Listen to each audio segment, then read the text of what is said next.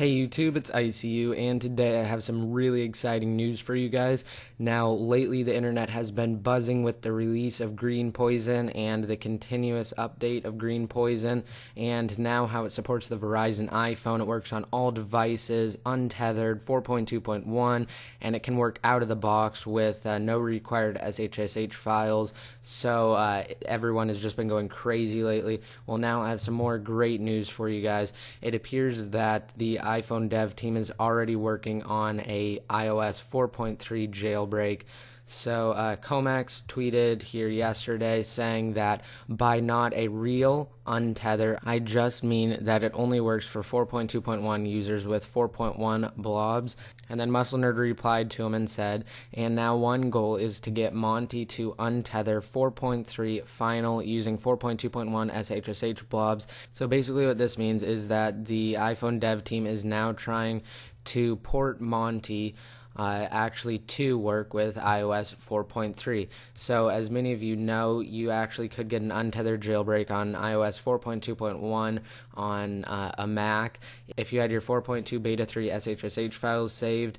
And one of the main reasons why they didn't port it over to Windows was because it was a lot harder, and because the Chronic dev team actually did release a untethered jailbreak, which was Green Poison, that didn't require SSH files at all. Well, basically what they're doing with SSH files is they're making it so they can technically like recycle the exploit, so they don't have to give it to Apple, which is really nice in my opinion, because that way they can save the exploits that Apple doesn't know about for future devices. So I just wanted to let you guys know that that's why SSH files would be required, so they could actually recycle the jailbreak and save their exploits for future devices. So basically, you guys should just be sure to back up your 4.2.1 SSH files. Now, it is already too late to back up 4.1 SSH files, but you can still do it for your 4.2.1 files.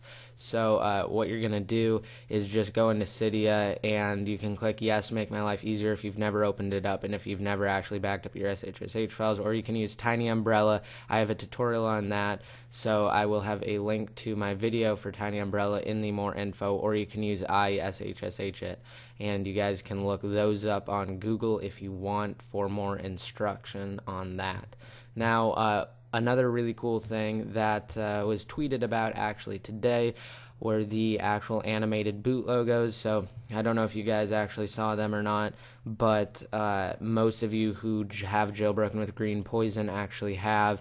Basically what it is it is a animated boot logo. When you turn on your iDevice, it's just animated, and now basically they're saying that you can customize it. So one of the developers of the Chronic dev team said that boot animations are out in the wild for those who are lucky enough to be on IRC. For the rest of you, look for it tomorrow afternoon.